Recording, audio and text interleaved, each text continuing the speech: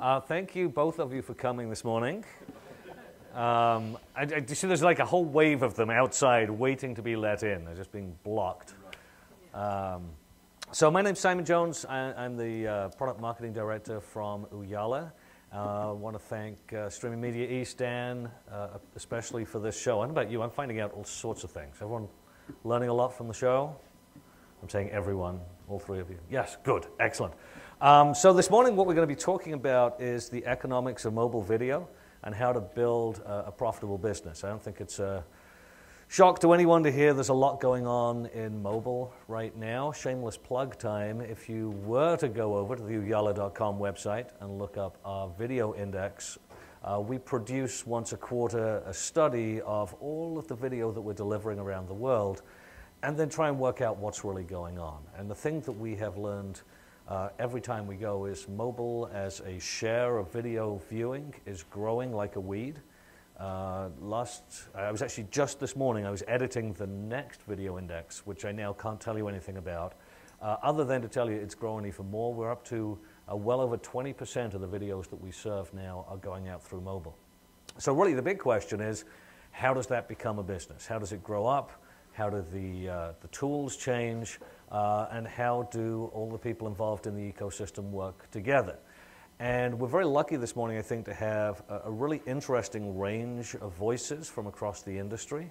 I'm joined over here on my left by Mike McLeod, Ooyala customer. Thank you, Mike. I'll pay you later. Who is the Senior Manager of Advertising Products and Technology at PGA Tour. So if you want any golf tips, he probably knows a guy. Not the one to. I can put you in touch with some people. Put me in touch with some people. All right, good.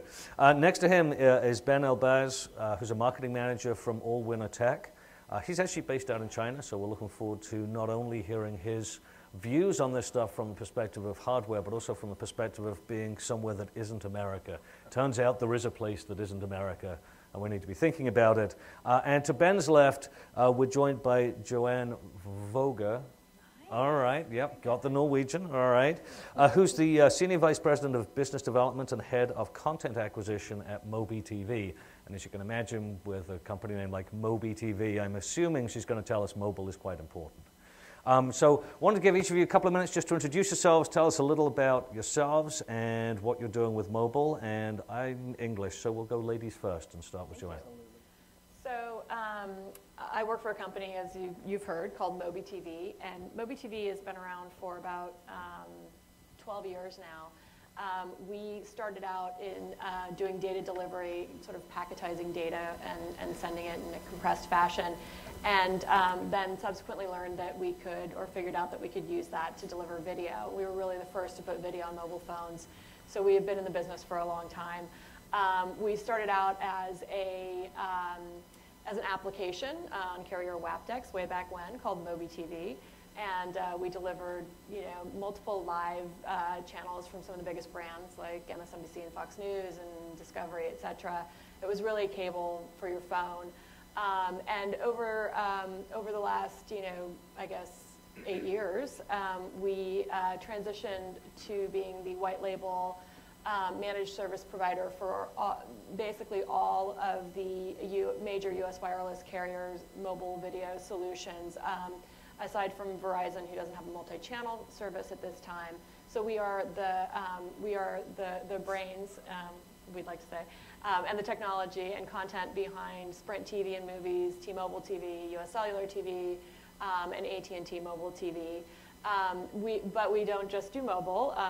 We are, a full-service video delivery platform, and that platform powers all of the TV Everywhere extensions for Deutsche Telekom in Germany and a couple of other providers. And we are now also building what will be the largest IPTV deployment in the world in Asia, but it is confidential, even though they announced it. I'm still not allowed to say who it's with, but that will launch sometime this year. So, that's what we do. I think the kind of most interesting thing that we're working on right now is we're actually stepping into the hardware business. Our partnership with the wireless carriers in the U.S. as our video provider is very deep and very strong. Wireless carriers, pretty much like anybody else with a network, wants to figure out how to own the home and kind of come backwards into the living room. And our solution for our wireless carrier partners on that is to utilize a dongle, an HDMI dongle, to take what's on their phone into the living room. And so for us, we see actually the home screen, the TV, as the second screen, and mobile tablet as really the first and primary screen. So we can talk more about that later. And I want in on the beta program. There you That go. sounds like lots of fun. My kids will kill me, but it sounds like fun. Yeah. Terrific, thank you. Ben, tell us a little bit about yourself, about Allwinner Tech. Sure. So kind of a quick question is, has anyone heard of our company outside of a quick Google search? No hands. That's good. Well, what we do is, to give you a little bit of perspective, we design, my background is kind of more in the hardware ecosystem, so very, very device-centric. And we design processors that power a lot of Android tablets and other OTT streaming boxes. So as of 2012 and through 2013, we were actually the leading supplier for Android tablets worldwide. So the perspective from us is very, very device-driven, very, very hardware-driven. But it also enables us to have more of a global perspective. Because if you look at our customer base, like end devices that are shipping worldwide, about even though we're a China-based company, about 20 to 30% of end devices that are powered by our products ship into North America and Europe, and about, I'd say, 40+% are into emerging markets like Southeast Asia, Brazil, India, etc. And then the other percentage is in China. So we're having some discussions recently about revenue models. And I think from our side, we see a pretty good perspective about how to operate globally. So that's a little bit of my background, the company's background. Outstanding. Thank you very much. And Mike. And so it's interesting. I feel like we've got a full spectrum of the ecosystem here. I'm with PGA Tour Digital, and we're a content owner and publisher. And if MobiTV wins the hearts and minds in the living room, we want PGA Tour content to be there. And I'm senior manager of ad products and ad technology, and so we want to have the right kind of pipes and partnerships to monetize those video views if MobiTV gets in the living room. And the tablets that Ben creates the guts for, we want those tablets to be running PGA Tour digital content. And so very quickly, PGA Tour has a website. It's responsive. So we offer video on the web that covers tablets and that covers the mobile web. We have an iPhone, BlackBerry, Windows 8, iPad, iPhone, and Android app. And most of those apps have video. I'm not sure about BlackBerry at this point. And we're a customer of Ooyala and use Ooyala to provide our OVP in many of these situations. And my job is to help make sure we're getting the most monetization out of all those video streams as we can. Fantastic. Yeah. Fantastic. All right, so that's us. Let's ask you about you for a second. By a show of hands, who has an iPhone in their pocket or about their person somewhere? 1, 2, 3, 4, 5, 6, 7. How many have? And yes, and Mike and I suppose. Who has an Android device? Oh, you have both. That's just showing off. Anybody have something which is neither? No Windows users. No BlackBerry, no Windows? Windows Phone? Windows Phone and Surface. Windows Phone and a Surface. Excellent. All right, so that pretty much actually maps kind of to the numbers out there. Poor old Windows. I don't know, that Windows device looks great, but right now it's kind of a two-horse race, I think, between iOS and Android. And so I guess the first question I have, and let me start with you, Mike, because you shared some data with us the other day, is it time for a mobile-first strategy? There's a lot talked about today of, start building on mobile and then get to web. Is it time for that, or are we still a little ahead?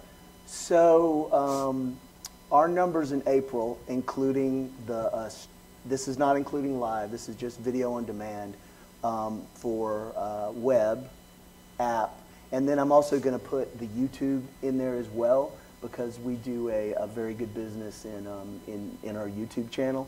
Is in April, roughly half of our streams were mobile and half were desktop. And so the question, is it mobile first? I think the answer is that the college cord cutters and the displaced dads who are watching video streams on their mobile devices make up half of our audience. And so there has to be a multi-tiered strategy. Is that mobile first? Sure, I'll call it that, but it is, what are we going to do on the desktop and what are we going to do on mobile? I mean, that's the question that we're asking right now. I mean, I'm gonna come back to you in a minute, Ben, but obviously, Joanne, MobiTV, I got to believe that you would think that it's mobile first, but seeing as you started there, do you think it's mobile first, or do you think it's really not that well distinguished? Well, I think Mike is right. I mean, I think that you have to be where people are, and you have to make a product that services, you know, the different screens based on, you know, what the expectation from that screen is. However, I do think that I think that thinking mobile first is wise, and becoming wiser, in that I think in terms of video, you know, the entrenched ecosystem is really big screen first. And what we, you know, obviously in our business, we do believe in mobile first. We believe that, you know, there are, you know, almost everyone over the age of 12 in this country has their own mobile device, and they're doing things with those that include not just, you know, calling, but video and games and everything else, that there is an opportunity, but also, as you see from the viewing perspective, you're seeing more viewing shift there. And I think something that's very interesting is, you know, as we look at millennials, as we had this conversation earlier, the millennials, who hate to be called millennials, really are untethered. They are, you know, they're moving to college. They don't have their own TV necessarily, so they're watching on their computers and their tablets, etc. And they don't see, you know, TV as the big screen as something that's absolutely necessary. And I think, you know, it was mentioned in another panel, but it's something that we've been following closely, is really what Dish is doing and the deal with Disney, and that, you know, they're looking at a service that will target these untethered, you know, subscribers with a lower rate that a user can buy and have their, basically their MVPD service be mobile forward, be something that is, you know, based on streams and not based on households. And so I think that that's, you know, I think that tells you something. And then, of course, we from the wireless, you know, we're very entrenched with the wireless carriers. We see it from their perspective. But as you look at the, you know, the pervasiveness of connected devices, and those connected devices all having, you know, having apps that you can make your phone into a remote control, and then with Chromecast and now our device that's coming out, having it be more than just a remote control, but being the central navigation and search device for your video universe, whether you're watching on your phone or whether you're watching on your TV, we do think that it is moving towards mobile first, and that mobile cannot be an afterthought, and I think it still is in a lot of cases a second thought. I think that's true. Ben, do you have a position, a thought on that? Yeah. I think actually, thinking about this question, you have to ask, mobile first for who? And I think if you look at it by market, if you look at the U.S. specifically, it's very easy to say, yes, sorry, mobile first. I think we were making this point, discussing a little bit earlier, is if you look globally, if you look at global markets, there's different rates of smartphone penetration across the world, right? So in the U.S., for example, you have about 70% penetration rate. So in that kind of environment, it's definitely going to be mobile first. But if you look at other emerging markets where you don't have those levels of penetration, it's going to be a different story. So I think the answer from my side would be it's very market dependent. Depending on where products and services are sold, that's really going to drive you know, where your strategy's priorities are. I think that's true. Now, turning back to the audience, how many of you in the last, let's just arbitrarily say, a week, watched some kind of video product on your smartphone? Okay. Are we answering this? I like the people who are going, well, sort of. I guess. All right, so, around about 50-50. Of those of you, actually, I'll just ask to everybody, how many of you are staying at a hotel right now? Okay, not everyone's staying here. Those of you staying at the hotel, how many of you have switched on the TV since you got here? Okay. So then, so those of you who've switched on the TV and haven't watched a video on your mobile. Okay. All right. So we're consuming across. By the way, for those of you who have turned on the TV, raise your hand if more than 50% of the time that the TV was on, you were actually sitting down watching it. None. Okay. Oh, one. There we go. All right, Joanne. Late at night. All right, so it's interesting. One of the things that we've been seeing lately is that there's a very different usage pattern, right? When you grab that mobile device, you're turning it on because you want to watch something, generally speaking. I just want to interject in that way, just to make it fair. I turned on TV to watch a basketball game. Oh, okay. All my other entertainment, including Netflix, Mm-hmm. I use my password. Yeah. No, It's really the only thing I turn on TV set for anymore is for sports. And just to echo that, I simply had to watch Fargo last night, and if it had been available on a mobile device at a different time, I might have time shifted, but it's not available until I think 3 days until it gets released into video on demand. and by that time you've seen all the spoilers and it's ruined. But I think there's kind of a different usage pattern a lot of the time, and there are really two reasons people turn on the TV when they get to a hotel, right? It's either to watch a sport. I mean, beyond specific television shows, generally speaking, TVs are on in hotel rooms tuned to CNN because you've just got some noise going in the background, or to sports. And so there's this sort of usage difference, I think, to some degree, where one can turn on the TV and have it be a background thing, and it's just sort of kind of happening, as well as the appointment TV, whereas with the devices, it feels a lot more like when we turn it on, we're turning it on because we want to watch something. We don't tend to turn on a show on a smartphone and then sit it on a corner and then move about and do other things. So there's actually, although we're seeing the same things, we're watching the same things on lots of different screens, it's not really the exact same process that's being emulated, I think. And perhaps, if I might move on to a different area, that's a reason why advertising and building profitable businesses is not as obvious and intuitive as it might be, because it feels like it's a television show, I'm going to slap a television ad on top of it. That makes sense, right? It's all television. But I guess really the question is, can mobile really sustain itself on on an ad-supported basis? There was I just looked up this morning. TubeMogul just released a study. They said that the mobile ad inventory in Q1 went up by 350%, which is actually kind of stunning. The CPMs went down, but only by 18%. So if we're talking about economics and the law of supply and demand, tends to imply there's plenty of demand for a relatively small supply. And by the way, the CPMs are still up over $10, which blows me away.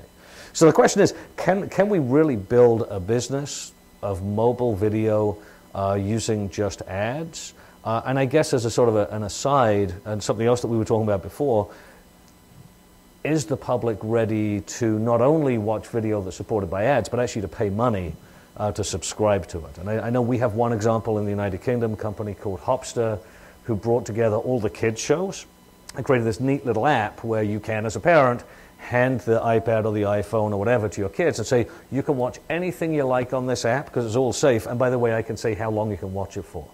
And they're successfully licensing that out. So I guess it's a two-part question. Can mobile really go ad-supported? And frankly, is it possible for it to run as a subscription service? And Ben, why don't you kick us off?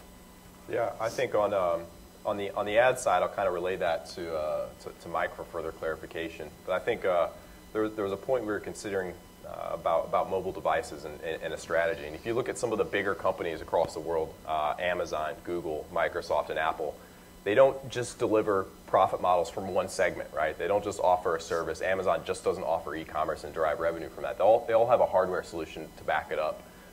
So I think in terms of delivering a profitable business model, ads are important on top of the service that you're providing.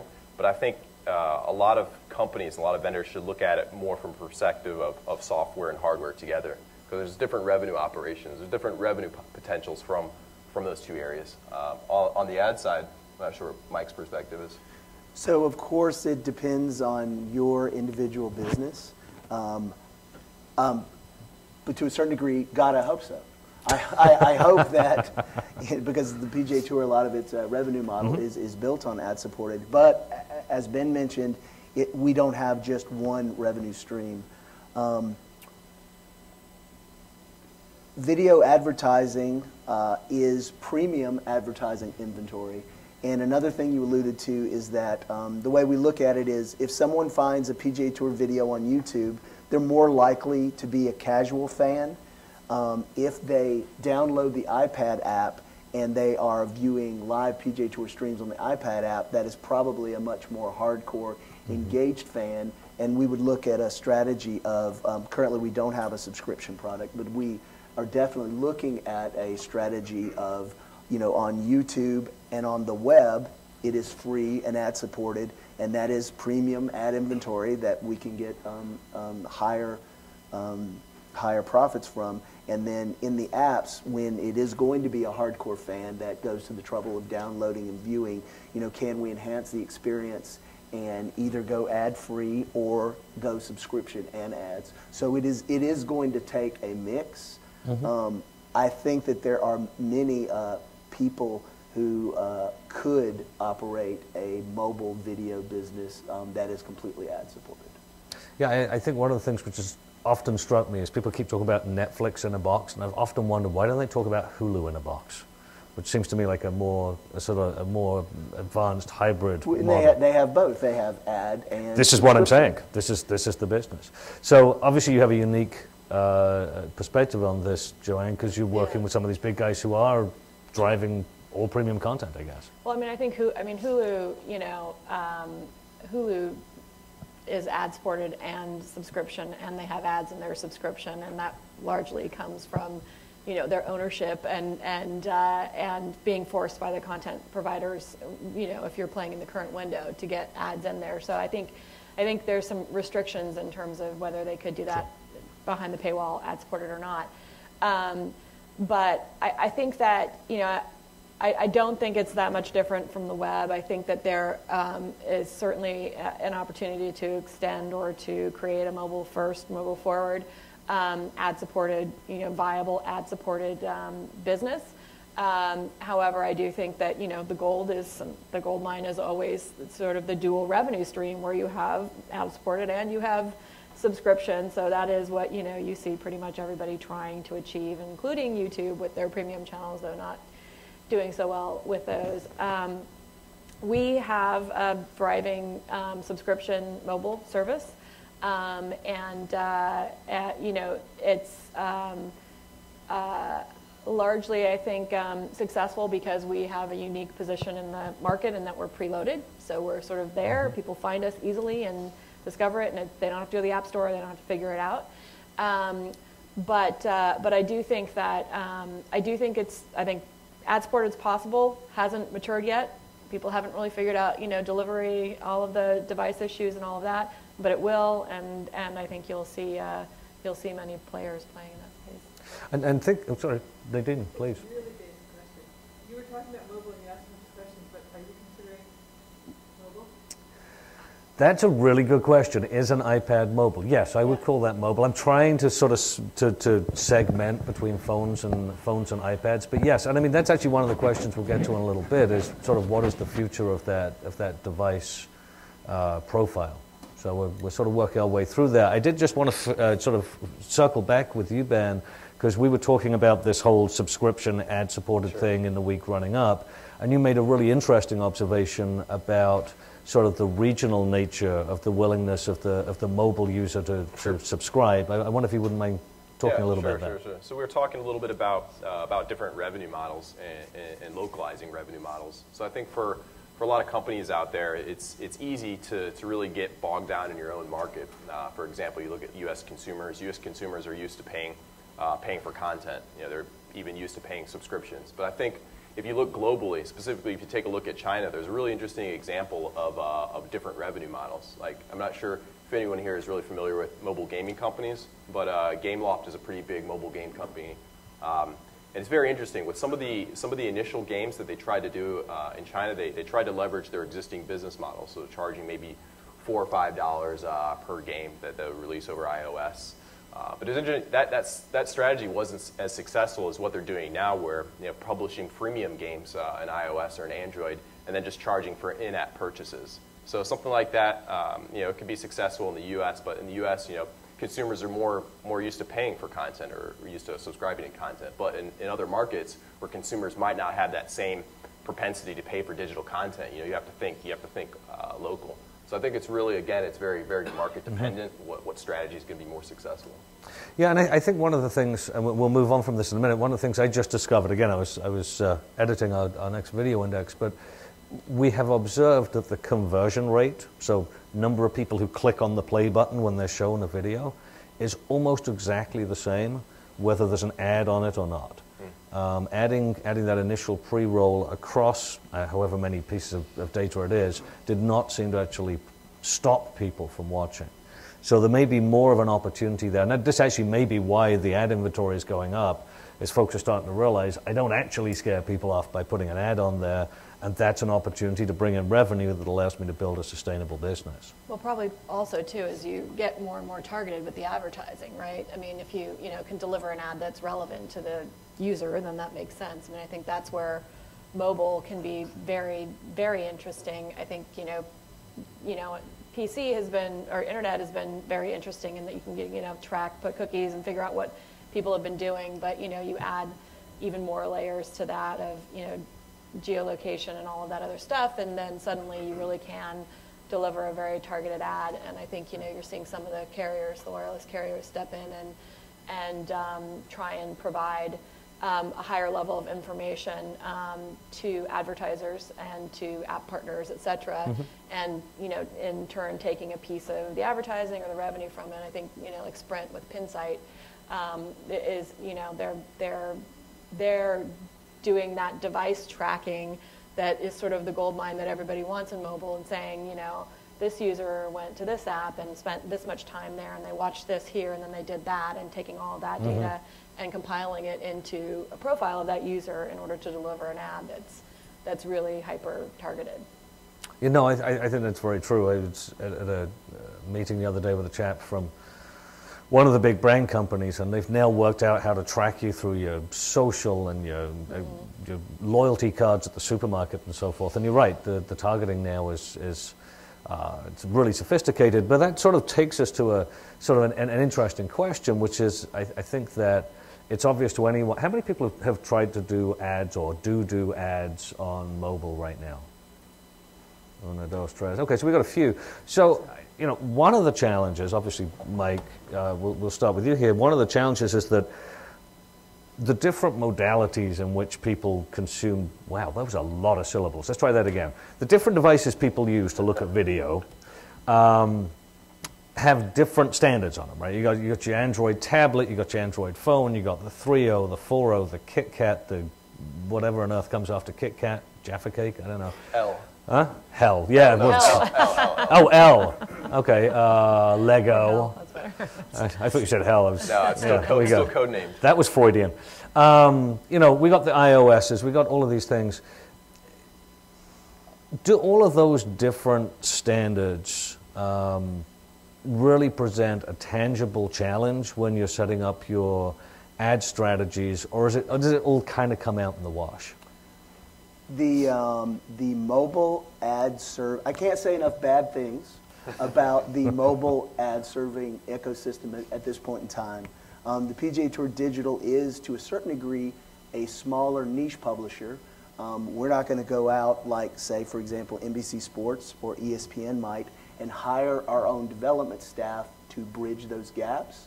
To a certain degree, we are at the mercy of the video player integration with an ad server, and the ecosystem for many years has been desktop dependent and flash dependent, and the move to server-side ad stitching and the move to HTML5 the capabilities that have been enjoyed for years and years in Flash are not quite there yet. Right. And so to say, go to an advertiser and say, we're going to do this great, fantastic video highlights campaign activation for you, and to simply work with them, their agency, and their metrics agency through, on the desktop, you get X, Y, and Z. On the iPad, you get P, D, and Q. On the Android, you get X, Y, and Z, and P, and D, and Q. By the way, YouTube, we're going to work it this way. For live video, it's completely different. And oh, by the way, for the Twitter Amplify program, it is something you've never seen before. It's a Comquad. And so to get the right creative and to get the metrics all aligned across those platforms, at the end of the day, the agency may say, what's the click-through rate, and can I give you a 30-second spot that you encode? Thank you. And that's not the right answer. And I'm being too critical and too hyperbolic at one end of the spectrum, but trying to serve the best Flash player that supports multi-views, and then Android trying to support Android 4.4 and IE8. It's just it's very troublesome. It is. What do you think but about I think the ecosystem will get there. I think will. that we'll get there, but it'll take a while. It has to. There's a bunch of money hiding out in there. But I agree with you. So I wanted to ask you, Ben, particularly, I know I was talking to someone the other day. In 2013, there were literally 12,000 distinct Android devices or distinct user agents. Given all of the stuff that's going on and trying to make things work, as someone who's out there sort of making these things work, is that going to get better? In the trenches, yeah. Someone who's in the trenches. By the way, my ads work on 5 of them. And you haven't heard of 3 of the 5. Mike, you talked a lot about the difficulties in ad insertion, right, in the current existing browser infrastructure and the technology infrastructure. And I think what I can add some guidance on would be is kind of cross-platform compatibility for the actual application that's been designed. And as you mentioned, Android fragmentation is definitely a challenge for mobile app developers. iOS is good because you have one hardware platform, you have one software platform, so everything's a little bit more cohesive. But when you get into Android, there is the challenge there. But as we were talking about for mobile app developers, game developers, or other services, there's actually a lot of ways to mitigate those challenges. Like there's cloud testing companies. So instead of having to actually build those resources internally and have an in-house testing lab so you can test across all these other devices, there's actually cloud testing services where they, in a particular testing lab, they'll have maybe thousands of devices, and you can outsource the testing, like the cross-platform or the cross-device compatibility testing of apps to companies like that. So even though it's challenging, there are ways, working through third parties to actually mitigate those challenges. So one end, is the ad insertion difficulties. The other end is actually the app quality, basically the not quality of service, but actually quality of performance. That challenge can be mitigated. And Joanne, you have a unique situation, as you mentioned before. Often your apps are preloaded onto the phone, so you're not wrestling the HTML5 daemon down in the same way that the rest of us are. But does all of the fragmentation really have much of an impact on you? Not in that way. I think the bigger impact for us is simply the content partners shifting ad servers every year, and integrating with those, and also just there's still, selling advertising for mobile is still an afterthought, and so often it doesn't happen. At least in ours, we have premium video, so we work with in the current window with a lot of the biggest players, the Disney family of channels, and NBC Universal, etc. And it's they don't really struggle to get advertisers. Everybody desires to do it, but it's still, the kinks haven't been worked out. Okay. Yeah. All right, so we've got about 10 minutes left. So I got tons more questions I want to ask these guys, but it's your turn. So as soon as anybody has a question, raise a hand, and we'll go to your question instead of mine. Or we can just go on with mine. Mine are also good. All right. Well, excellent. Well, I'm glad you said. So actually, I want to address Nadine's question. and I put this to you before, and I think you will fairly well harumphed at me and said, don't be silly, but I read an article a few weeks ago that said, I think the title was literally, "Is the tablet dead?" And it looked at it and it said, you know, the amounts of units getting shipped are sort of not growing at the same rate that they were, but what's really growing are these really big screen telephones. And so, you know, today I think we draw a distinction between a telephone and a tablet. Do you see a likelihood that those two actually do converge? And whether it's this big and I just stick a phone SIM in it, or whether it's coming back down to these awful phablet things, do you see a convergence, or do you see us still sticking with there's a smartphone and there's a tablet and never the twain shall meet? Why don't we start with you, Joanne, since you went last? I think it's gonna be all over the map. I mean, I think those devices are gonna be popular in some cases. I think there are people who prefer something a little bit bigger to watch their video and don't want to carry around that. I think you're going to see, I think you're just going to see choice, frankly. And so, yeah, I mean, I think that's my answer. You're going to see choice. I personally don't want to carry around a phone that's any bigger than one that fits in my back pocket. So I will have two devices. And my tablet actually stays home. I know. So. Couldn't survive without my tablet. Well, Ben, you guys are building them. What do you see? Well, I think what you'll see going forward is not necessarily substitution between different form factors, but rather addition. Because I think if you look at each, the phone, the tablet, and the phablet, each of these form factors have differentiated functionality. So a phone is good for on the go. A tablet is good for at home, like browsing the web. You know, you have a larger screen. Phablet is kind of in between. But each of them have their different value adds. So I think if you look at statistics right now and going forward, I think you'll start to see more people own more devices. So you'll have a phone. Like people are already owning, you know, an iPhone and an iPad, and I think that trend will continue. Guilty. All right. Yeah. Mike, you have a thought on this? Well, I wonder we always seem to be U.S. focused. Is the tablet dead? I mean, the question is the tablet dead in the U.S. and what is happening in Europe, and then what is happening in emerging markets? It may be that India and China, the tablet is replacing the laptop. The tablet gets there before the phablet gets there before the desktop penetration does. Well, actually, phablet or large screen phones are more popular in Asia because you have, let's take for example the Note 3, where you have a stylus. You know, so consumers in those nations where they actually have like a logographical writing system where it's actually in icons. You know, they write out the language in those icons. So it's, you know, as mentioned before, and kind of the theme of this, you know, a lot of things are market driven. Yeah, I think that's true. And I don't know if anybody saw this week Motorola announcing their, which one is it? I think it's the Motorola M, I think, or was it the G? Anyway, $129 Android smartphone, $129 off contract, by the way. Just walk into a shop and buy it. And their goal is to take the smartphone down to the less wealthy end of the smartphone users. Someone described it as declaring war on the flip phone, which I just love as a concept. I just imagine the flip phone going, "No, we will destroy you." But maybe that's it. Maybe that will be the answer. If we can get the less expensive phone in people's hands, they'll get used to that as the experience.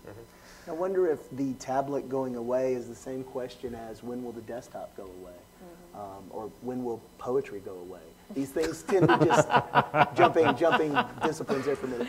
Right. Haiku is still with us, limericks as well. So you know these things tend to stay around, but just get eased into a different part of the pie. So, you know, tablet may stay at 20%, desktop at 20%, phone at 20%, phablet at 20%. Yeah, that's probably true. Hey! I have a question about the tension between video playback in a browser setting versus a native app for all the different platforms. What are the trends are you seeing back and forth? You know, as HTML5 comes along, you're getting more metrics, but a lot, because of the fragmentation, you still are really reliant on a lot of the apps. I mean, one of the things that we're fighting with is discovery in the various marketplaces for the apps. Is they're so saturated now, it's actually it's far more difficult than in a browser setting where you can rely on the search tools that are powerful. Who wants to go I mean, first? I'll say one thing on that is with native apps, like I think the way I would phrase this question would be the different value proposition between native apps and browsers, like an HTML5 browser app. Is I think you have a little bit better control over the upgrade cycle within the native app, because there's a lot more features that you can do through the native app, and you don't have to wait for browser updates, or you don't have to wait for updates to the HTML5 standard. So I think you have a little bit more control over the progression of the technology in that space. So I think that's one area. But I mean, you do have the advantages of HTML5 and being very cross-platform compatible. That is where I guess some at least from my point of view, some market segmentation comes into play. Is just looking at it through the lens that I know of, is our HTML5, our mobile web video is going to be a more casual fan. It's going to be someone who found the clips perhaps through a search, and it'll only be the more hardcore engaged user that goes to the trouble to download the app. And we're finding that the app provides a better video experience. Those SDKs are much more mature than the non-Flash HTML5 mobile web experience. Is that able to feed back into ad sales, leveraging a higher CPM for a native app versus a web experience, or what's the actionable step after discovering this greater engagement?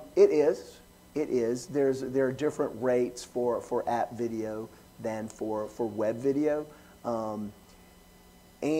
Most of what we do is work toward a combined buy, which is, you are getting desktop and mobile web and app as well. We tend to sell by the content, by audience and by content, not necessarily by location. We're trying to move from we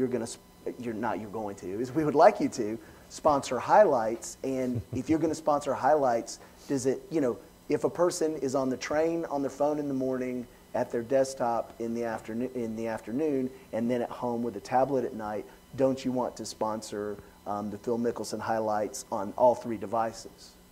So it's more a content play for us than we think the mobile user is more valuable, the app user is more valuable than the mobile web user. But I could see that working for another business, though, is saying, people downloaded the app, we know more about them, that perhaps we should charge a higher CPM for that. Do you have, it sounds like almost all direct sales, are you doing any programmatic advertising? Is that shift more towards the browser HTML environment than the app, you can kind of make a bigger sale for the native app? Or?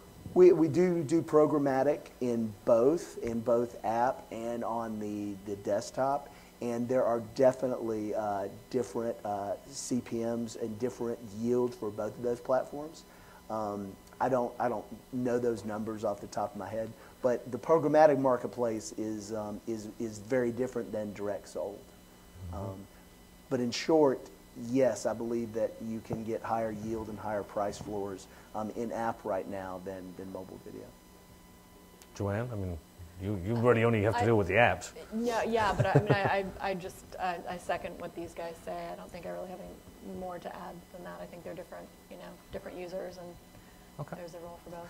I mean, I'll share a story with you. We were working with the Tennis Channel. We've been working with the Tennis Channel for a while, and they observed, as a lot of people have observed, that even though Android holds, give or take, 2/3 of the units shipped and iOS 1/3, that 2/3 of their video viewing was coming from iOS and 1/3 from Android. And this tends to hold across. About a year and a half ago, and this isn't as shameless of a plug as it sounds, but at Ooyala we came up with this thing we called Hook, which is basically just an app. And so when a user goes to a video being served by Ooyala on one of those Android devices and clicks play, it will ask them to download the app so that we can play the video in it. And I think almost everybody, I get that far in the story, almost everybody goes, well, do people really download the app? Turns out yes. And true story, I didn't really know they were going to do it. Anyway, Tennis Channel discovered it during the Australian Open last year, I think. And without really telling us, they just sort of started using it.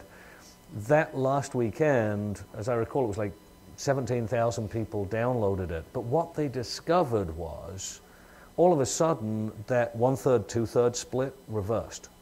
And all of a sudden, the fact that 2/3 of the people had Androids meant that 2/3 of the video streams were coming from there. And they actually stuck around for twice as long as the iOS viewers, because now that they could get the blasted video on that beautiful 5-inch, you can see it from space screen, it was apparently a more enjoyable experience. I mean, I'm extrapolating, but it was something that kept their engagement.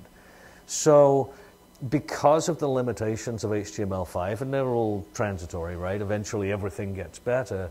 Because you can't really do the live, you can't really do the DRM protection, a lot of the things that are really tough to do, you end up losing a lot of potential audience because you just can't jam it through the HTML5, particularly on the Android. So having that app capability, you know, that just that one experience is kind of our piece of evidence we base our hypothesis on, which is that if you can get the video to the Android user in an appropriate way, they'll watch it. So that kind of means the apps are really important, because that's how you get the high quality stuff, and you can build out the rest of your experience. So two other correlating data points is Twitter's consumption. If you look at Twitter's consumption, they have much greater app consumption than mobile web consumption. We were working with them on the Twitter Amplify program and putting PGA Tour content into Twitter cards as a video, and basically, and this is not a secret, is basically they said, yes, we support our apps. Mobile web, the consumption is so small, we don't support Twitter mobile web for the in-video product. It's just the traffic isn't there. I think YouTube shares the same numbers. If you look at the YouTube consumption numbers, the apps, I think, far, far outweigh the mobile web YouTube consumption. Yeah. So basically, go build some apps, I guess. But you know, how do you make it easy and seamless? You know, if they're viewing mobile web, you know, just say, hey, what's the quickest, easiest way? And it sounds like Hook maybe skin that cat a bit. Is, you know, you're watching this video on mobile web. Here's our video app. Just how can you make it as quick and painless as possible? Yeah. All right, well, stunningly, it's 12:32. We jammed through our time. I want to thank all of you who came and joined us. Thanks for sticking around. Everyone's going to be around. We're easy to contact. And once again, I want to thank the streaming media crew for inviting us, and especially the panel for showing up. And I think really interesting stuff. Thank you so much for joining us this morning.